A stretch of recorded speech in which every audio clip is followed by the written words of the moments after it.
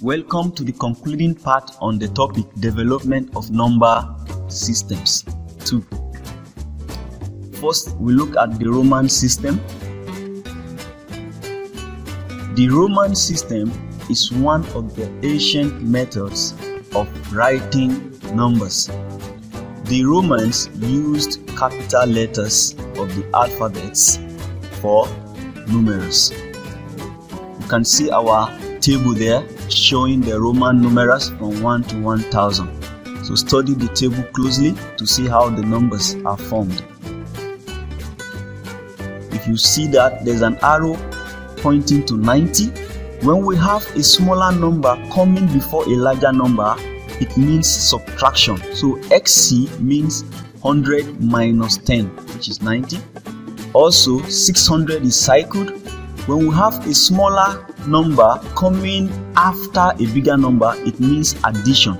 So DC means 500 plus 100. So let's see some examples. The first question there says the numeral CXII stands for which number? So let's see the solution. We work from the left hand side. So meaning we write C first, which is 100, X which is 10, XII which is 2. Then we will now add up. 2 plus 0 is 2, 1 plus 0 is 1, then the other one will bring it down. The second question there says what number does MDCLXXVIII represent? Solution, we also work from the left hand side. Our M is 1000, D is 500, C is 100, L is 50, XX is 20, V is 5, and III is 3. And adding it up, we get our answer, which is 1678.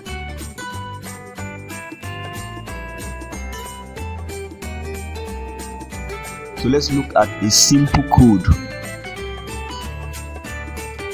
We can use numbers to stand for letters of the alphabet as shown in the tables below. So from the table, we can see clearly that A stands for 1, B stands for 2, K stands for 11, L stands for 12. Also in the other table there, we can see that N stands for 14, and so on and so forth. Now let's see some examples.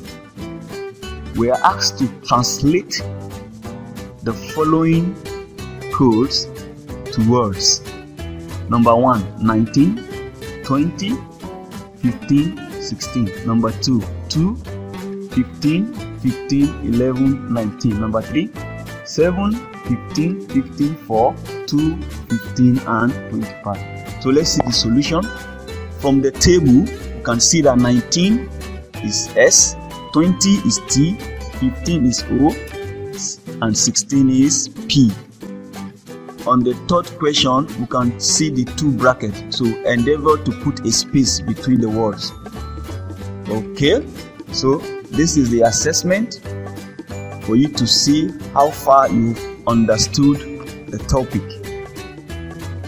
So you can go through the videos again to make sure you get every of the assessment question correctly. Thank you.